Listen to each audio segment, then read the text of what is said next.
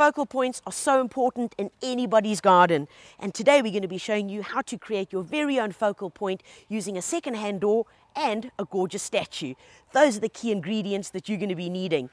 What we're going to be finishing it off with is this beautiful antique crackle, which makes it look old with loads and loads of beautiful textures.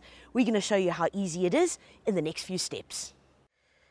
All you're going to need to make one of these awesome door frames is the following. You're going to need a door and the frame, of course, or this could be a new one or a second-hand one, undercoat or wood primer, PVA paint, and that's the color of your choice, antique crackle base and the top coat, a solvent-based sealer, right for the end, 6mm reinforcing bar, epoxy, and some fencing staples.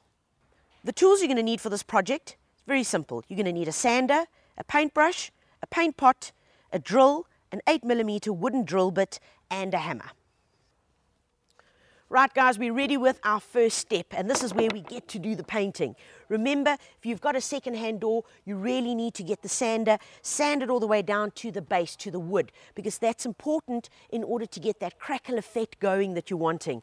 Now, if you've got a raw door like this, what we need to do is to apply some undercoat, and this is just an ordinary PVA undercoat. Take a paintbrush and just whack it on as evenly as you can, and do that across the entire surface of the door. Now, applying undercoat is a really simple process, and there's not much to it, and the most important part is that you can learn to get your technique right of how you're working with your brush. In order to make things really quick and simple, because who likes waiting for paint to dry, we have done all the steps to show you the final application of the door. So this is the undercoat that would have been applied to the entire door frame. Remember that? Any ordinary undercoat. Next is the paint color of your choice, and we've gone with a beautiful dark blue and applied that onto our surface so that it's nice and completely covered. And remember, you want to get through all the little sides as well of your door frame. Next up is you're going to apply 2 coats of the base paint. This is the base of your crackle. Now it is pretty clear, it doesn't really look like there are any changes, but it's important to apply 1 coat, allow it to dry, and then apply the second coat and allow it to dry. And you're going to need a good few hours in between these applications. Your final application is where the fun really starts, and this is where you're going to start putting on your crackle. The crackle takes at least 72 hours to really show what it does. You also need 2 coats of this. The thicker you apply it, the bigger the cracks are going to appear on your final product.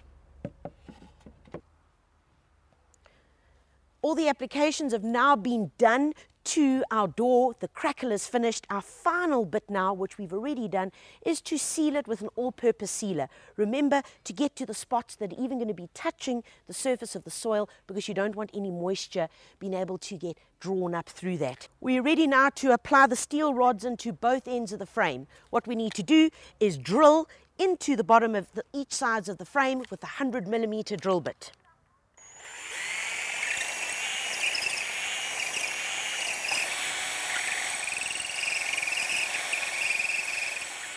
Next step, using the reinforcing, place a dollop of pre-mixed epoxy onto the end of it, and then insert that into the drilled hole.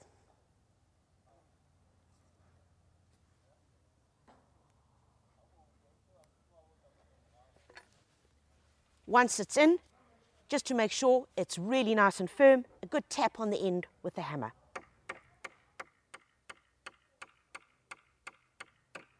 This will be done to both sides of the frame. The reason why we're doing this on both sides is to provide extra stability and support for the door and to make it safe in and around the garden.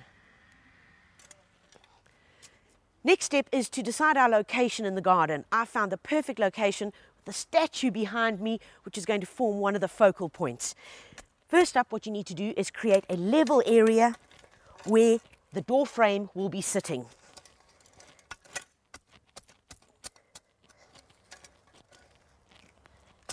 To make sure it's really level, get spirit level and work your surface so that all the preparation work is done sufficiently.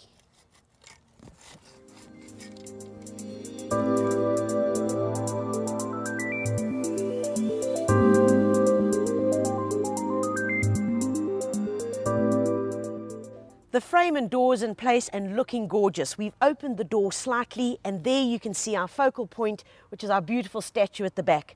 Now what we need to do is secure the door by using a reinforcing steel bar, a hammer, and we've got 2 U-nails.